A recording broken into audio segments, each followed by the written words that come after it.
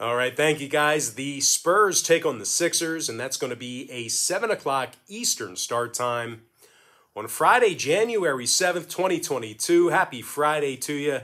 The weekend's finally here. Now, Philadelphia is the 7-point favorite at home with the total at 216.5. And if you want to see which one of these free YouTube picks on my channel that I'm actually betting on personally, there's only one way to do that, and that's to sign up for a membership on my website at brockpage.com. And I'll tell you what, following yet another losing day of premium sports picks on that website, I'm not feeling too great about the premium picks, but we did manage to improve to 10-5 in our last 15 $1.99 daily best plays on that very webpage. And the good news is we have another $1.99 daily best play going off here this evening. And the link for that pick is in the description section below. So we're looking to turn things around here, although I've been horrible over the past couple of weeks, down about $4,500. But anyway, we're going to look to turn around. I'm feeling good about the picks today. And if you're still a little bit on the fence about getting a package on my website, just keep in mind we currently have over 800 members. We're signed up and active on that page right now. And when it comes to this particular ball game here, although the Sixers have themselves a couple of guys on the COVID/injury report, they're still on a 5-game winning streak, and they successfully covered the point spread in 5 out of their last 7. The Sixers allow only 106 points per contest, and they're currently the top 10 in defensive field goal percentage at home. And when it comes to the scoring in this one, Joel Embiid's averaging over 26.5 points per contest, along with double-digit rebounds. Now, the big man's also drilling nearly 40% of his shots from beyond the arc. Meanwhile, Tobias Harris is averaging over 18 points a night, along with 7 rebounds and 3 assists. They're squaring off against a Spurs team who lost 4 out of their last 5 themselves. They gave up 119 points on average in those 4 losses. The Spurs are also going to work here tonight without Young, McDermott, White, Johnson, and Vassell, as all of those guys are currently in COVID protocol. Meanwhile, Walker and Kasich are also questionable to play due to the virus. But even when they're mostly healthy, the Spurs are winning only 40% of their road games, and they currently find themselves in the bottom 10 in points allowed per contest. Now, San Antonio is also in the bottom 5 in defensive rebounding as well. When it comes to the total in this one, the Spurs have gone 13-7 to the under on the road this season. Meanwhile, Philadelphia, on the other side of things, are 67% to the under at the Wells Fargo Center. I'm going to lean toward Philadelphia -7 and the under 216.5. Next matchup, it is going to be Jazz versus the Raptors, and that's going to be a 7:30 Eastern start time. Toronto's -11.5 with the number at 221. Now, the Raptors are currently on a 4-game winning streak, and they've been really good covering the point spread here recently. As a matter of fact, Toronto successfully covered the number in 11 out of their last 13 ball games, and that's good for 85% during that particular stretch. Now, defensively, the Raptors have been pretty good in that area as well. They're allowing only 104 points per contest on their home court. And when it comes to the scoring in this one, Freddie VanVleet is dropping over 21 points a game, along with 4 rebounds and 6 assists. Now, Freddie's also been dangerous from beyond the arc this year as well. He's drilling 41% of his three-pointers. So look for Freddie to heat up here tonight. He's having a pretty good season thus far. Meanwhile, Pascal Siakam, he's averaging over 20 points a night himself, along with 8 rebounds and 4 assists. They're taking on a depleted Utah team who's going to work here tonight without a bunch of their impact players.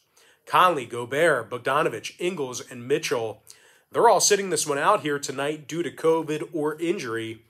Meanwhile, O'Neal, Clarkson, Whiteside, and Gay, they are questionable to play this evening as well. A lot of guys on that injury report, a lot of guys out, a lot of guys potentially not playing. So keep an eye on that injury list if you're looking to fire on this game tonight.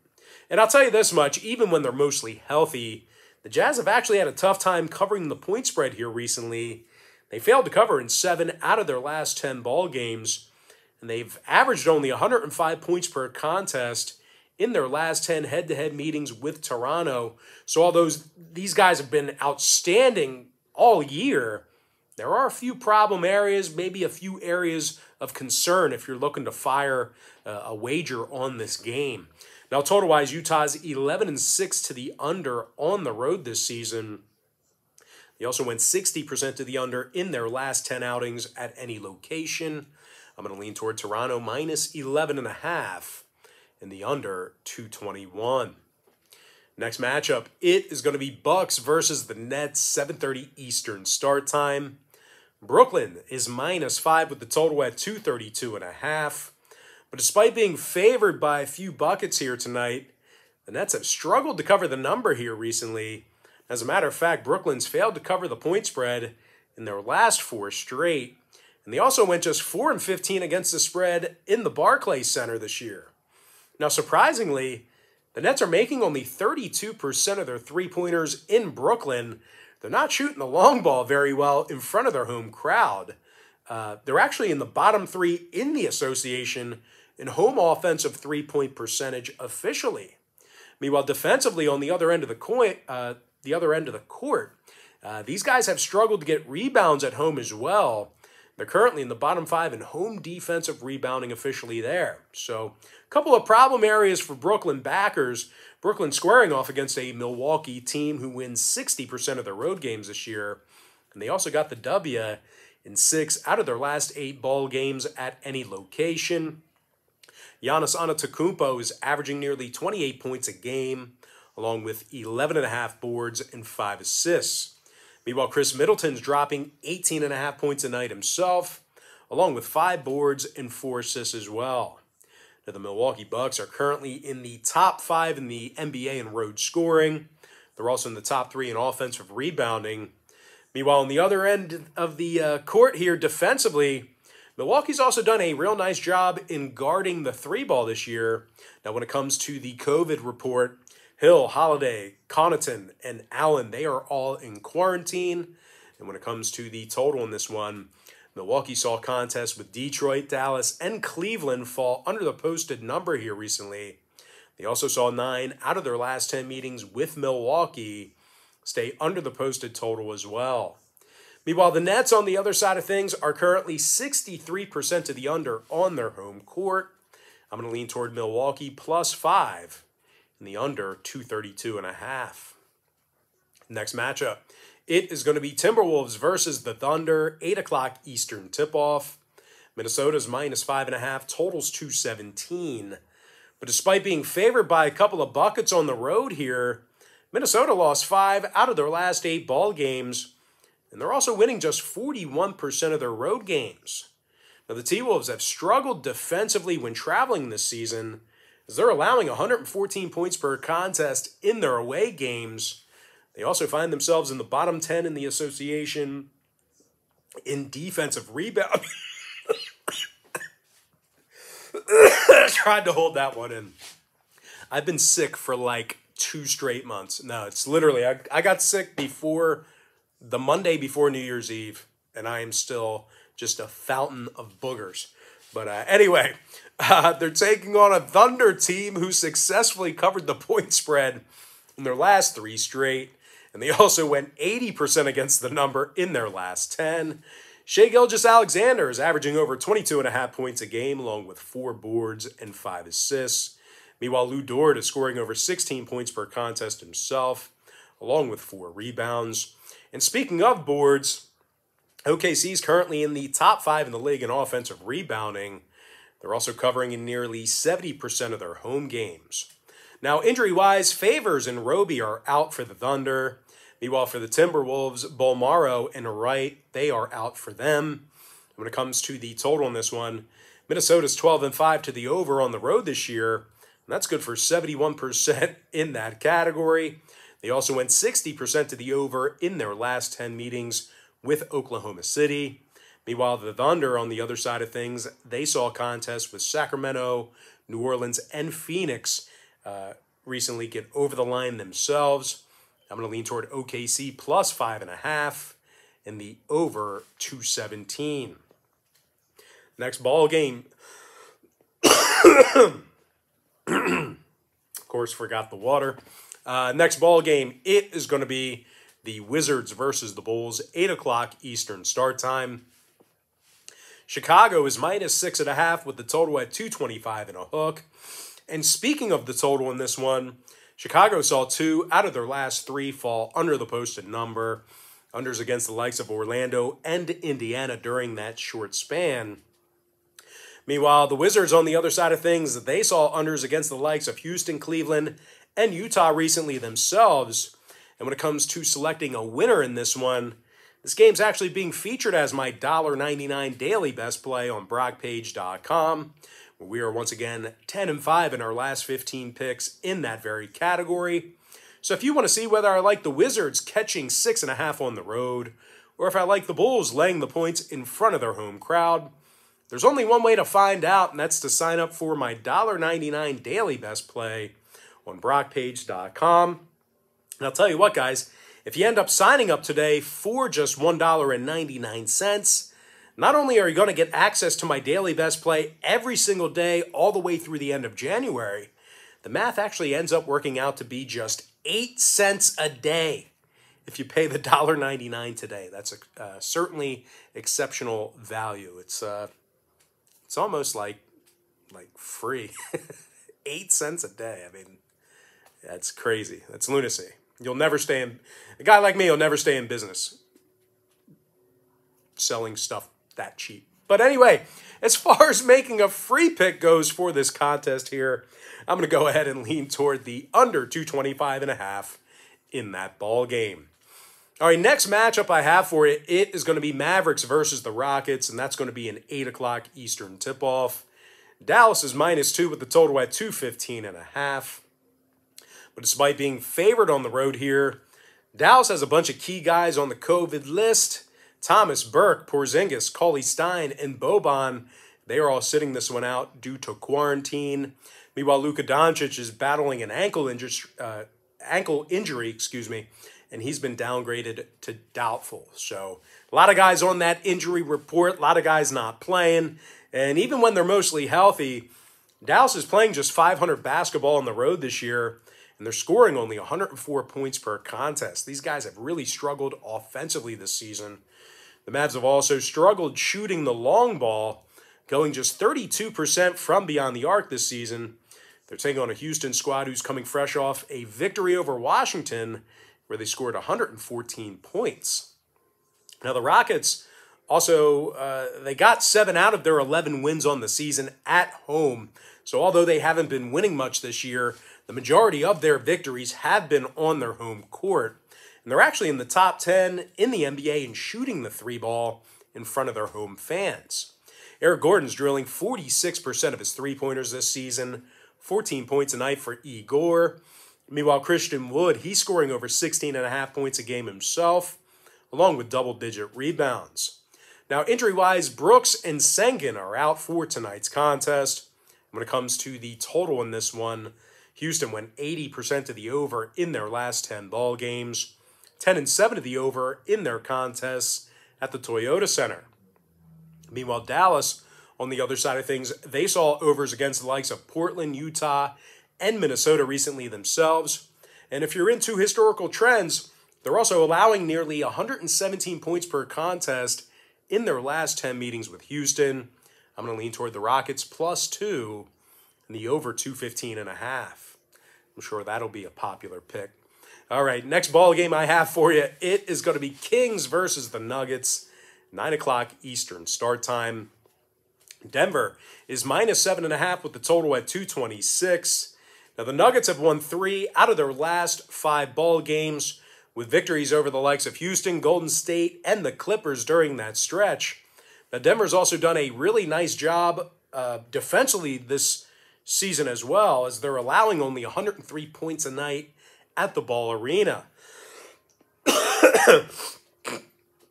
Now, scoring-wise, Nikola Jokic is averaging over 25.5 points a game, along with 14 boards and 7 assists. And as a matter of fact, The Joker is currently second in the NBA in rebounding per contest. Meanwhile, Will Barton is scoring over 15 points a night himself, along with 5 rebounds and 4 assists. The Nuggets are currently in the top 10 in the NBA in offensive field goal percentage. Now, they're taking on a Sacramento team who lost 6 out of their last 9.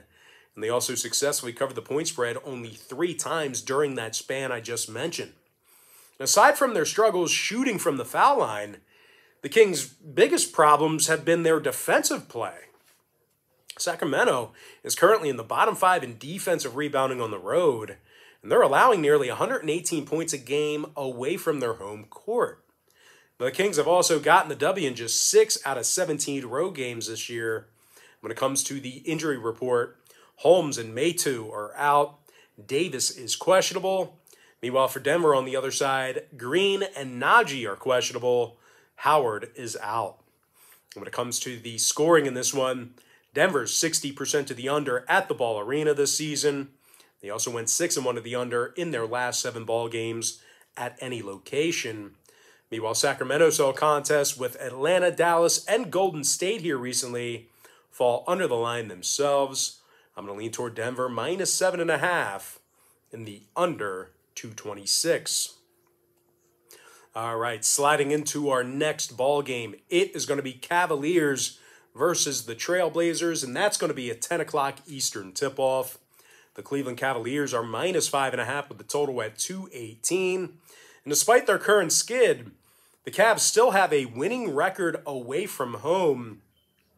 And they also find themselves covering in over 72% of those road games. Now, Darius Garland, offensively, he's scoring nearly 20 points a game, along with 3 boards and 7 assists. Now, Garland's also been pretty good from beyond the arc. He's making nearly 40% of his 3 balls. Meanwhile, Jared Allen's bringing down double-digit rebounds per contest, along with 17 points a game. Now, the Cavaliers are currently in the top 10 in offensive rebounding on the road. They're also in the top 10 in offensive field goal percentage away from home as well. So, mostly their defensive play has been highlighted this year, but they are doing a few things right offensively as well. Now, they're taking on a Portland squad who's fallen to 9 games below 500, and they're going to work indefinitely without their stars. Damian Lillard and CJ McCollum, they're both out indefinitely with really no return in sight. Meanwhile, Cody Zeller is questionable to play, and Larry Nance is out as well. I got to get some water. Give me 1 second. Wrong way.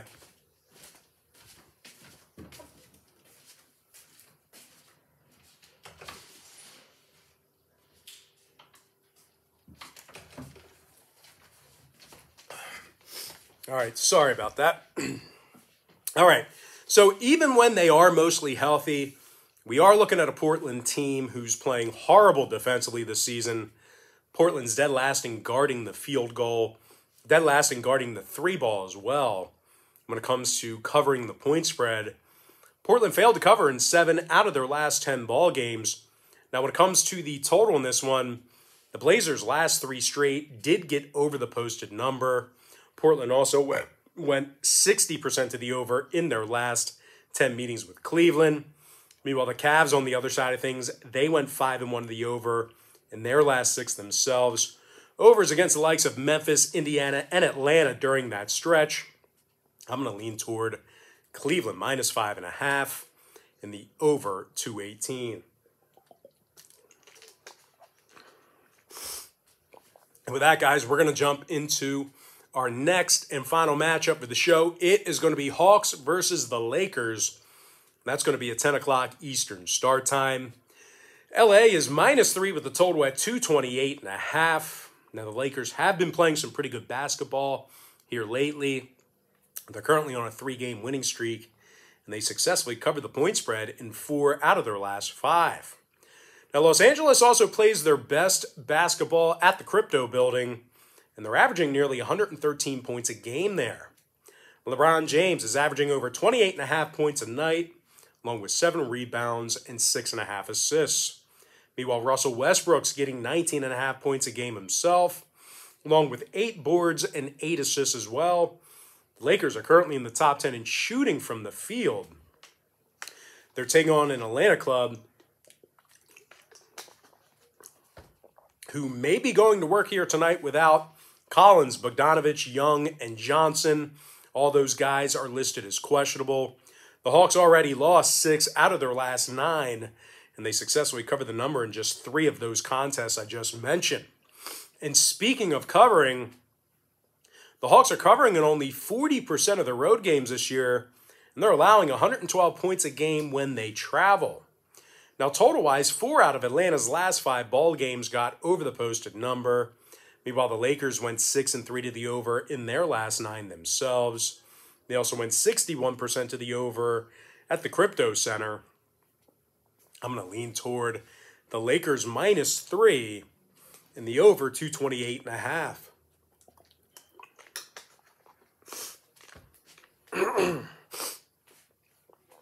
And with that, guys, we're going to go ahead and jump into our quick pick recap, powered to you by my website at brockpage.com, where we are currently 10-5 in our last 15 $1.99 daily best plays. I like Philadelphia -7, under 216.5. Toronto -11.5, under 221. Milwaukee +5, under 232.5. OKC +5.5, over 217. I like the under 225.5 in the Washington-Chicago game. Give me Houston +2, over 215 and a hook. Denver -7.5, under 226.